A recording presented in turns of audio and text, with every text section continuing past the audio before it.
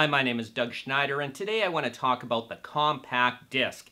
Why I believe it should not make a comeback the way vinyl has, and that when people say it's a better medium because it's physical for playing digital than, say, streaming or played from a hard drive, it's just not true. So to understand why there's nothing inherently special about the compact disc, I'm talking the optical disc itself and the encoding format on it, you have to understand what computer technology looked like in the early 1980s, because that's when the CD came out. It was invented in 1979 and it made its public debut in 1982. Back then, the compact disc ushered in digital playback for the home, and it was a big deal.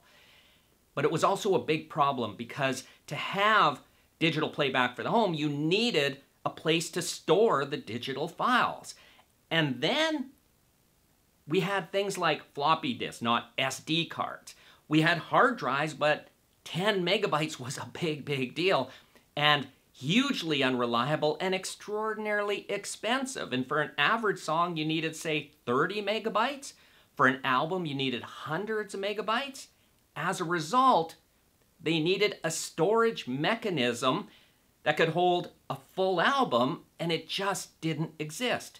As a result, when the compact disc came out, it came out part and parcel under the Red Book standard, not only as a file format in terms of the PCM encoding, 16-bit 44.1 kilohertz, but as an optical disc to store it on. So basically, the data and the disk were all specified, but the disk was just there because it was a storage mechanism that was required, and it can hold up to 700 megabytes, which at the time was revolutionary. That was enormous data, and it was ideal for music playback in the home. But here's the big difference between digital representation of bits on an optical disc and the grooves of an LP.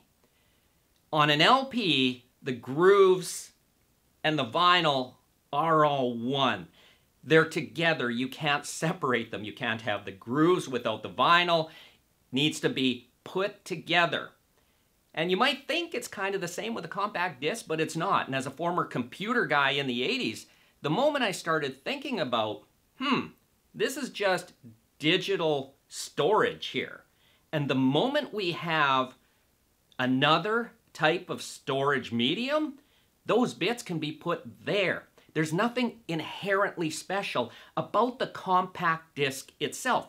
It was a necessary storage medium for the time, and actually a really good one. And when I say a good medium, I mean lots of storage, durable. You didn't have to worry about scratching it like an LP. You could make it unplayable, but you'd have to work really hard at it. For the time, it was a really good format. But the thing I want to stress is the optical disc itself is a storage medium. That's all. It's not like the grooves of an LP. It's a placeholder for the bits that represent the digital music. And that's all. But as a storage medium, like so many things in the digital world, its days were always numbered. And once the time came when we could put those bits in other places, like on a hard drive, well, we didn't really need the optical disc anymore. Those bits could be transferred from elsewhere. And today, we can get them basically through the air. Wi-Fi can support the bit rate needed to play CD resolution and much higher. Again, these are all just digital transmission methods, and this is simply a storage device, as a hard drive is a storage device, a solid state drive is a storage device, a thumb drive, all these things.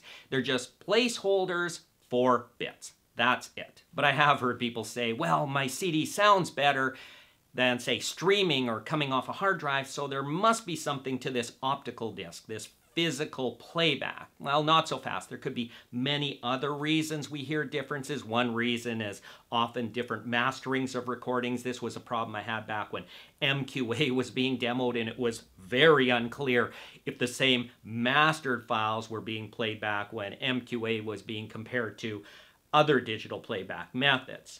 In terms of jitter, I've heard people say, well, physical media is better in terms of jitter performance. And jitter refers to the timing accuracy of the signal. There's nothing inherently better about a laser reading an optical disc than data coming off a hard drive in terms of timing, or errors either. This is not superior. There was a reason that error correction was built into transports.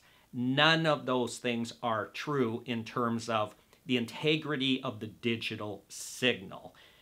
We're talking technology from 40 years ago that worked really well. Don't think it's better than today. Look at your computer back when to what we have today. It's a world difference. And another reason could be that the system they're, say, streaming from or playing computer files from is quite a bit different than the CD player system, and that could attribute to why they're hearing a difference. Or there could be this, a lot like the LP. There's a certain fun and ritual for some people of playing physical media. The tangibility, looking at the disc, seeing the artist's name and the tracks, kind of gives you a warm, fuzzy feeling that feels good that you're playing an album. And let's say two things sound the same. Let's also not pretend we can't kid ourselves. That nice feeling we get from playing physical media could convince us that it actually sounds better, when in fact it sounds the same. That said, you might think this is some negative rant about the compact disc, and nothing could be further from the truth. I have for years praised the compact disc for its longevity. Think about what computer systems looked like in 1982 versus today. Video, phones, the internet today. It wasn't even thinkable back then. And for the compact disc to still be a viable format, and it is viable, 40 years later, is a remarkable testament to how advanced this was when it came out. But let's not, as audio enthusiasts who are serious about sound, give it magical properties it really doesn't have. It was a product of its time, remarkable for its time, but let's leave it at that. It really doesn't need to be praised higher, and it doesn't need a resurgence. Great format, but we've moved on. Now you know my thoughts. Thank you for watching. I hope this helped. If you like this type of content, please subscribe, and see you soon.